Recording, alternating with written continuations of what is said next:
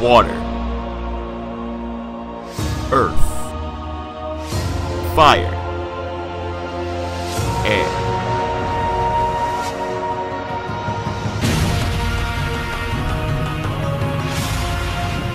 I spent the past month talking about how great Avatar is, and for good reason. I love pretty much everything the series has to offer, whether it be the 2 shows, the comics, and some of the games. However, the only bad thing to come out of the series is the infamous M. Night Shyamalan live-action adaptation released in 2010. I like to compare this movie to The Phantom Menace when it comes to first impressions. Star Wars Episode 1, which is considered the worst Star Wars movie ever made, was actually considered good by fans when it first released. Sure, the fact that, hey, there's a new Star Wars movie out might have blinded some people's judgment, but at first, people liked it. 10 loved it, 7 liked it or thought it was okay, and 2 are no longer Star Wars fans. Fantastic. Go see it as quick as you can. It was better than all of them. I think the lightsaber battles were the greatest. It was good, dude. It was really good. So worth it. So worth it. The Last Airbender, on the other hand, was immediately hated by fans and newcomers alike. It sucked. It sucked. It's terrible. It's horrible. I really didn't like it. As a kid, I actually enjoyed the film, but that's because I was a stupid kid who didn't know how bad it was. It's actually one of my guilty pleasures, if only just to make fun of it. Regardless of my thoughts on the film, I still think that Avatar The Last Airbender is worthy of a good theatrical film, so today, I'm going to be going through some ways an Avatar movie could work and what I think a proper movie should look like. There are many directions a good movie could go. You could attempt to retell the show, create a new storyline, or make it about a new Avatar entirely. Before we get into any of that though, we need to first see why the movie fails objectively compared to the show. The first main problem with Shyamalan's film is that it takes away all of the charm of the characters that the cartoon had. None of the characters were as interesting as their animated counterparts, or even interesting at all for that matter. I feel like Shyamalan changed the characters' names intentionally because of their shift in personality, but I can't confirm that. If we're going to take an iconic character like Aang and make a live-action version of him, then the characters need to act the same. In Season 1, Aang was always a thrill-seeker looking for fun and avoiding responsibility. In the film, he was a boring sad sack the entire time. Nothing about him was fun or interesting.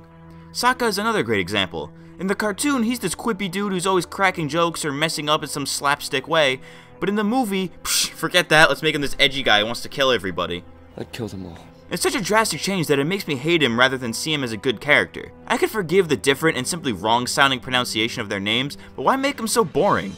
Them being established characters doesn't mean they'll be the same character even if they're directed differently. To use Star Wars as an example again, imagine if during the filming of A New Hope, Mark Hamill was given no direction at all. He would be a boring character that has a goal, sure, but no emotions to motivate him to reach those goals. He just wouldn't be the Luke Skywalker that we're all familiar with. This is why the first thing that not only a good Last Airbender movie, but any good movie needs, is a good director. Say what you will about Shyamalan, but he can sometimes be an awful director. I'm sorry, but if you can make Mark Wahlberg bad, then you are a bad director. What? No! If I had to make a recommendation, I'd have to pick someone like Joss Whedon. If The Avengers is any indication, then I think he can do a fine job. He did a good job at mixing the serious scenes with the comedic and action-based ones, so I think he'd be a good choice. I think James Gunn would also be a good choice for similar reasons. I'm sure there are other directors who would also be great as well, but it's hard to get the best pick for the job, and that goes for about any other director I didn't mention. The next thing that makes The Last Airbender a bad film is its pacing and flow. The movie just does not flow naturally at all. They just jump from place to place with no rhyme or reason. You know that classic saying, it's about the journey, not the destination? Well, that doesn't exactly work if the journey is so boring and pointless that you'd rather eat broken glass than sit through it. I can understand how they weren't able to fit every single plot point from Season 1 into the movie. It's a 2-hour film, and you have to shove almost 6 hours into that time frame. I get that. My issue comes with how they chose the most pointless episodes to be in the film for no reason at all. They took the episode Imprisoned and implemented it into the film somewhat, when it was really just a pointless episode. I mean, shout out to Haru and his soon-to-be mustache, but he was really unnecessary in the show. Him being there didn't change anything, so why attempt to add his storyline in? The thing that truly irks me about the film is how they had the Kyoshi Warriors scene filmed, yet they only made it to deleted scenes in the DVD. The Kyoshi Warriors, or at least Suki anyways, ended up becoming very important later on in Season 3, yet they reduced them to just special features? On what planet does that make sense? Referencing other episodes is fine, such as the waterbending scroll in the film. That was handled well. If they insist on retelling the show, they need to put the most important episodes in while still keeping the flow of the cartoon. The Season 1 episodes that I think definitely need to be in an Avatar movie are episodes 1, 2, 4, 7, 8, 10, 12, 19, and 20. These are the episodes that are most important to the plot in the long run. The reasons I have asterisks next to 10 and 12 is because they should be there, but they aren't necessarily that important. Jet was a somewhat important character that didn't really do much but betray the group at first, but then come back later only to sacrifice himself. The plot doesn't necessarily require him in order to work. Episode 12, The Storm, is somewhat important, but just served as backstory. Don't get me wrong, backstory is very important to a character, but it isn't necessarily integral to the plot. If they're going to include a backstory like this, perhaps they'd do Aang's story of becoming frozen as a prologue of sorts. Like they show Aang being frozen in the iceberg, then cut to a title sequence, then pick up from where episode 1 starts. I think that would be a good way to give context to the character while also serving as an interesting opening scene for the movie. Think about how many movies have these awesome opening scenes, cut to a title scene, and then go into some character introduction. A good example of this is James Bond. The James Bond movies start off with these awesome action scenes where Bond is doing some action-packed spy stuff, then they cut to a title sequence, then go into exposition. How does Last Airbender start? Well, we get a recreation of the cartoon's intro, which then transitions into a slow, redundant, and boring text crawl that just explains things. Sure, a text crawl works for Star Wars, but it doesn't work for every movie. I would think that someone like Shyamalan knows this, but you know, I guess not. Going back to character introductions, another character that needs a powerful introduction is Firelord Ozai. The introduction of an antagonist is just as important as the introduction of the protagonist. We never saw the Firelord's face until Season 3. Up until then, all we saw was a shadow and flames. It builds him up as this powerful and threatening character. To use Star Wars as an example for like the 80th time, we never saw the Emperor in person until Return of the Jedi. Up until then, he was a threatening and powerful villain who was just shrouded in mystery. They introduce him as Vader speaking to a hologram, and we never actually see him in person. Think of it this way. The Emperor is to the Fire Lord as Vader is to Zuko. They could tease the Fire Lord as a bigger villain and treat Zuko as the big bad for the first movie, then treat him as the big bad's little bad in the following movies. This analogy actually works perfectly because Zuko was conflicted about whether he wanted to join Aang or the Fire Lord from Season 2, much like how Vader had a similar dilemma in The Empire Strikes Back. So how is the Fire Lord introduced in the movie? Well, we have Admiral Zhao speak to him directly by name in a setting that has to be labeled the Fire Nation for the audience to understand.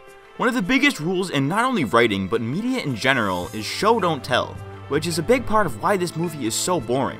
They just explain the audience everything directly via text or by characters speaking directly to the audience. To introduce the Fire Lord, they should have Zhao speak to him in his throne room, you know, the one with all the fire. I think the audience will be able to infer that, oh, there's a lot of fire, this must be the Fire Nation. I can understand that they need to fit a lot of lore into a certain amount of time in a way where even the people who aren't familiar with the source material can understand, but it's not impossible. Now onto ways a Last Airbender film could actually work. Let's start with ways they could retell the show. So basically, we already have everything I stated here. We start with an exact recreation of the show's intro, but cut out all of the stuff involving Aang, and don't include the title just yet. Then we cut to a flashback of Aang finding out he's the Avatar and running away on Appa, and you know, maybe they include Momo too, just so they don't have to do the Southern Air Temple later on. Getting caught in the storm and freezing himself. Zoom in on the glowing arrow and show the title with the TV show's theme playing. Then they introduce Katara and Sokka, have them meet Aang, and bring him to the village. And I don't actually mind how they got Zuko to the Southern Water Tribe in the movie, so maybe they could leave that. But they should probably skip the abandoned Fire Nation ship from episode 2, but then otherwise do 1 and 2 in their entirety. Perhaps use that final scene of episode 2 where they're on Appa as a way of exposition without it being forced. Then the group goes to Kyoshi Island, knowing that Zuko was following them. They spend a bit of time there where we get to meet Suki and the rest of the Kyoshi warriors, and we have Sokka and Suki start some love interest stuff. After they leave there, they do the Winter Solstice episodes, while maybe leaving out the Zuko and Iroh side story from part 1. If time allows, they could include Jet or the Blue Spirit episodes, but if not, that's fine. From there, they start the Siege of the North, and boom, they got a decent movie. Now this is provided that all the characters act the same as they do in the show, they find a way to introduce the Fire Lord, introduce Azula at the end, have a good director, and make all the iconic scenes as close to the original as they could possibly get, then it looks like we got a good retelling of Season 1. Of course, the only real way to tell the story is through the cartoon, which I touched on in my Ben 10 review, but this is a great way to make a film that doesn't suck. Another route they could possibly go with an Avatar movie is have it take place after the events of the cartoon. In my Ben 10 video, I suggested adapting The Search into a live-action film. For those who are unaware, The Search is an official comic book that has Aang and Team Avatar on a quest to find Zuko's mother, which is one of the biggest questions that still existed at the end of the series. There are other official Avatar comics that could also function as movies, but I'm more familiar with The Search, so I'll use that as an example. The Search was actually originally pitched to Nickelodeon as a 90-minute TV movie, but the network declined in favor of The Legend of Korra. Given this information, one can only assume that creators Michael Dante DiMartino and Brian Konietzko were ready to make this and really wanted to. I personally would love to see an Avatar movie like this, even if it is animated. Since it's a comic book, it would be a lot easier to make it animated, but live action could also work out. The only foreseeable problem is that people who didn't see the series wouldn't understand the story, and they would lose a chunk of their audience as a result, but it could still work out. Another idea I wanted to talk about is the possibility of a live-action movie set in the Avatar universe, but about an Avatar that isn't Aang or Korra. The first few Avatars that come to mind are Wan, Kyoshi, and Roku. These three each have simple enough stories that could potentially be fleshed out a bit and turned into films. Let's start with Avatar Wan, the first Avatar.